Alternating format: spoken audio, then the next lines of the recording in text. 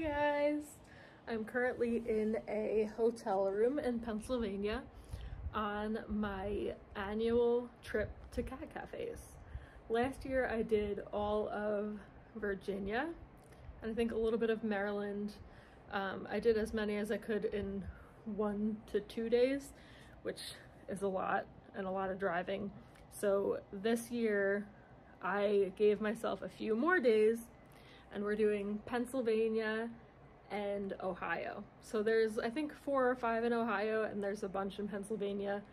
Obviously I won't be able to get to every single one, but I'm going to as many as I can in the time that I have. So I'm going to film like little snippets when I'm there and show you guys. And then hopefully if you are ever in any of these areas, you'll go and visit these cafes too and tell them that the Shabby Tabby sent you there. All right, so first up is Treetops Kitty Cafe in Kennett Square, Pennsylvania. All right, let's go. All right, so we got a little bit of a late start leaving Long Island, but it took about 3 hours to get to here, which is Kennett Square, Pennsylvania. This is the Treetops Kitty Cafe.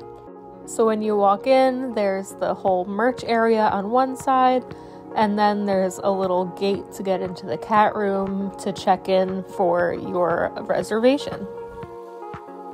So obviously after 3 hours, the first stop is the bathroom. It's so funny seeing other cafes with signs like ours, like watch for cats, if you get scratched, here's some band-aids, you know, normal cat things. And then this is my little friend waiting for me to lure me into the cat room with all of his friends. And there's the little quarantine area where the little quiet cats are separated and taking naps. And then the big cat room, there's my mom with her coffee. So at this cafe there's about 15 to 20 cats. And it is $15 per person for the hour in the cat room. Look at those frickin' thumbs. I can't. And then there were cute little signs everywhere, kind of with like etiquette and which cats to kind of let them breathe and have some space. If they're up top, obviously they're trying to take a little bit of a break from people. And this little stinker, Cheddar, trying to get into the treat machine, waiting so patiently and looking so friggin' handsome. And here's another view of the cat room from the other side.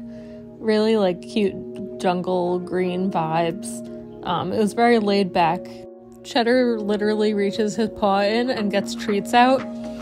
So they were talking about how they have to give him a little treat ball so that he would take a little break from knocking the treats out, or he'll literally knock the whole machine over, which is typical cat. It's so funny. Your 1 hour reservation comes with a free beverage, so there's a Keurig machine that's self-serve, and then there's also some cold drinks that are available for purchase. And of course, a bucket of toys to play with the cats. And I thought this little hideaway thing was really cool. They get their own space. Here's a little clearer video of the serve yourself complimentary hot beverages, sweetener, stirs, flavors, all that good stuff. And then a little tip jar. This wand was the absolute favorite. All of the cats were running from every distance to try to get to it. And again, those thumbs. Come on. I mean, literally, thumbs are the best. Look at how cute he is. Then they have this really awesome Adoptables cat binder that has more information about each cat that's in the cafe, kind of what they like and what they don't like, as much as you possibly can know so far. So now for day 2, stop 2, and this is the Caffeinated Cat Cafe, which is in Greensburg, Pennsylvania. So at the Caffeinated Cat Cafe, there are a few options for time. There's 15 minutes for $3, 30 minutes for $5, or 45 minutes for $8, which is really nice to have a variety of options. You never know how long you could stay, or if you just need a quick fix, it's easy. So this was one of the few rooms in the cafe. This was the kitten room. So there is a kitten room with about 5 to 6 cats, and then there's a bigger cat room with about 10 to 15 cats. In this cafe, there is also an area for merch, a little lounge where you can sit and watch through the kitten room and the cat room while you drink your drinks. There's also a thrift store, which is really cool. All of the proceeds go to the rescue that they are partnered with. Along with the regular merch, there was also an area of crystals, which was really cool. You don't really get to see that much at any cat cafe, so I thought that was really awesome to see kind of like the spiritual area. And of course, the huge cafe. So at the cafe, there's like a little pastry case with brownies, loaf, and stuff like that. And then the coffee/drink bar has every single flavor you could possibly think of. It would be overwhelming if the people who worked there weren't so nice and had such great ideas on which flavor mixings to do. Here's the little crystal area, by the way. All the little rocks and cat things. And then the Thrifty Kitty Catique, that's the thrift shop that I was talking about. A whole plethora of items to choose from. One of the things I loved most about this cafe is that there's literally something for everyone. And also the drink that I got was literally bomb. I can't even tell you what was in it, but it was amazing. Honestly though, if you're ever in the Greensburg, Pennsylvania area, you really need to make it a priority to get to this cafe. The owner was so nice. I talked to her pretty much the whole time I was there, and then got to leave her alone and go around to the cafe and see all the cats and see all the different rooms. It was so nice. Everyone is so happy. If you do end up going, make sure that you tell Kate that Melanie says hi. Then there was a little bit of a tornado warning, but it's okay. We made it to our second cafe of day 2, third cafe of the whole trip. This is Kitty Brew Cafe in Mason, Ohio. So at Kitty Brew, it is $11 per person for the hour. And there are about 20 to 22 cats. In that count is also tiny kittens. You'll see them running around in a little bit. Here's one of the little babies. Just checking things out, being cute and all, teeny tinies. So at Kitty Brew, they have one big building that's separated into 2 areas. So one side is the cafe area where there's merchandise and all of the drinks and some food, I believe. And then the other side is the cat room. When you walk into the cat area, you check in for your reservation, sign the little waiver, and then they go over a few things with you, like the normal things: no running, no loud noises, all the type of rules that we have at our cafe. Just that it's the cat's home and you're just a visitor in their space. There were so many cat trees and so many different areas to sit down, and this cute little mural. All the cats were super playful. This one loved this little rope toy. I was there for the last hour of the day before closing, so that's probably why they're all awake and playful. Just like our cafe, they are more awake in the morning when we first open, and at night after dinner. They kind of have their nap time midday. But yeah, there was lots of cool murals. There were a few other people there, but the space was big enough that you didn't feel crowded. There was space to move, and everyone had cats that they could hang out with. And of course, obviously, tons and tons of baths and bath time.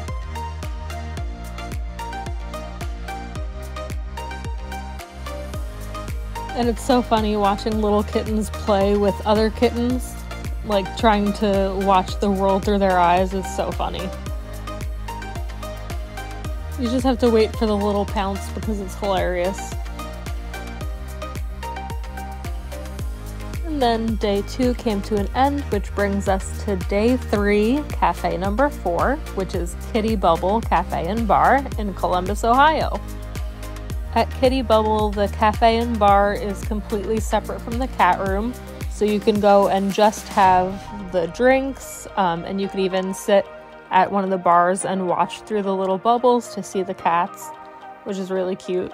Obviously, reservations are definitely necessary, or you're not going to be able to get in. I almost didn't get in, and that would have sucked. Luckily, the day before, someone canceled, so I got that last time slot.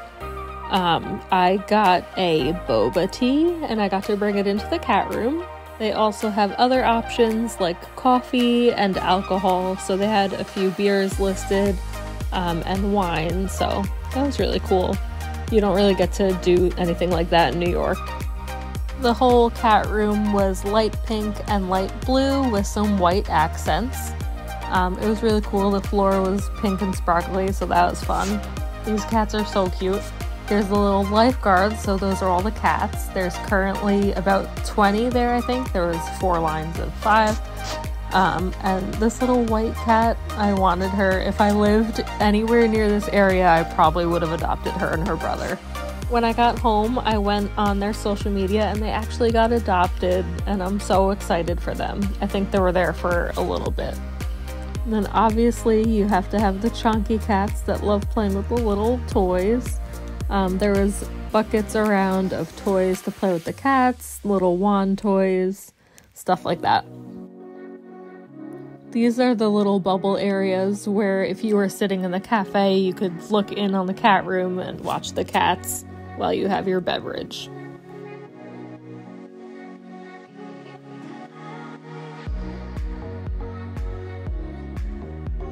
I thought this ice cream cone cat tree was really cute. Lots of cutesy little cat things like rainbow beds, clouds, little cactus, and stuff like that.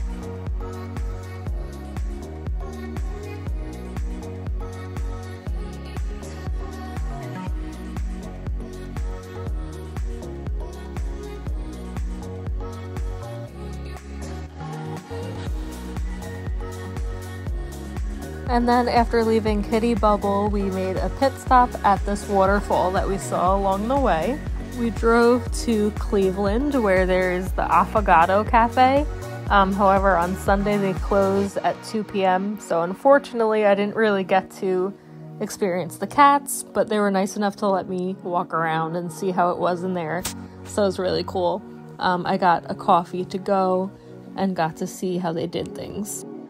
Alright, so day 4 is the Purista Cat Cafe in Erie, Pennsylvania. This is cat cafe number 6 on this trip. They have this really cool plant theme where everything is green and luscious. They have their merchandise area, and then they have their full cafe area, all the coffee you could possibly think of, then these little seats that you could sit in, do some work, or even just to hang out in before you can make your way into the cafe, or after your cat time. They had these little cards of each adopted cat and where they are now, so I thought that was really cool. And when you go into the cat room, you take your shoes off in the little vestibule area before going into the cat room, just to make sure that no outside germs or anything bad gets into the cats and makes them sick, so I thought that was cool. And then there's the lint rollers, obviously, the drink that I ordered. The barista was the nicest person I've ever met in my entire life. Her name was Abigail, and I just asked her to make whatever she wanted to make. And she said that there's a little special secret drink that they make sometimes, which is blueberry coffee and lavender cold foam. And if you knew me at all, you would know that blueberry is my literal favorite coffee flavor, so that was cool. At the Purista Cat Cafe, there are about 12 to 15 cats that are in the cat room available for adoption, and then it is by the hour, where it's $15 per person to be in the cat room. Inside the cat room, there was this little binder that has pictures of all the cats who were adopted, which I think is really cute. their little bios in there and which number adoption they are, along with their picture. There was a lot of seating areas in this cafe, which I thought was really nice. Little nooks where you can have your distance from the other people who are there, and then there was enough space where you can hang out with cats and not feel like you are crowded.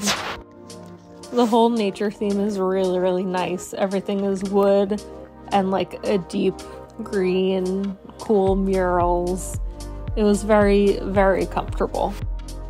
The cats at the cafe were very clearly loved and cared for, extremely comfortable in the home that this owner has created for the cafe.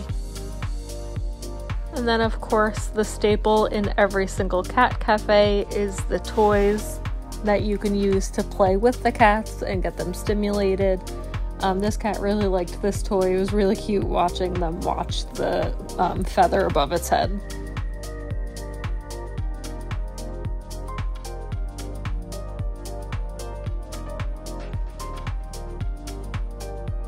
If there's one thing you need to see in this video, it's this amazing wig that this cat Adina has. Look at that perfect hairline. Seriously, look at those bangs and that cute little face.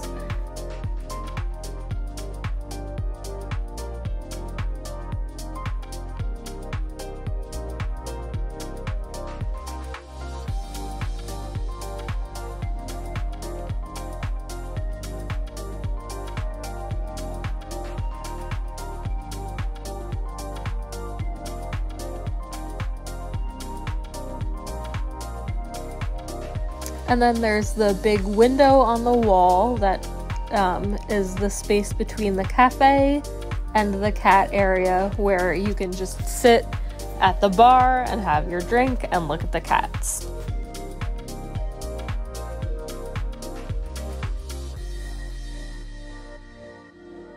And here's a little close-up of the adoptable cats at this location and their little cards that says a little bit about them. Their names, their age, what they like.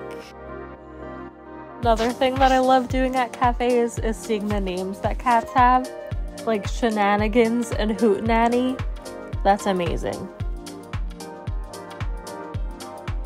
Back into the vestibule to get my shoes back on so that I could show you this area of the cafe.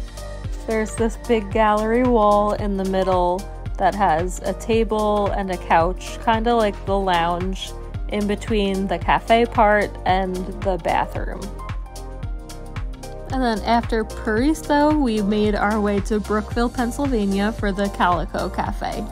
So at this cafe, you could do 30 minutes for $5 or an hour for $10. There's a cafe area, and then there's a little bit of merch, and then you go into the cat room. This cafe had 6 cats, and then they had an area of games that you could play, and then, of course, the bucket of toys for the cats. It was a nice homely feel to hang out with the cats in their element. I did not stay the full 30 minutes, though. And of course, it wouldn't be a cat cafe without a bunch of cat books. All of the cats really got along well, and it was really cute to see them all playing with the same toy together. They definitely all loved getting attention.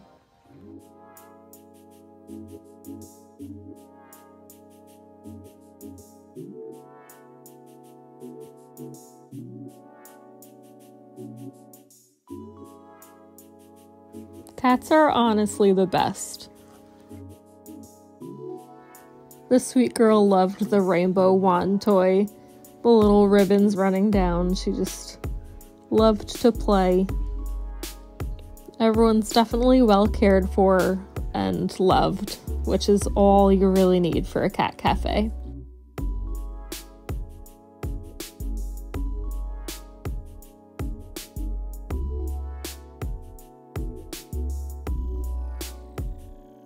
Thank you for following along on this cat cafe tour.